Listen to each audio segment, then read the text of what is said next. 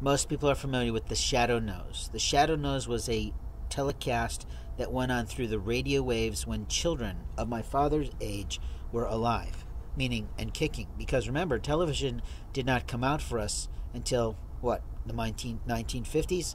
And I'm not going to pretend to be a historian for America.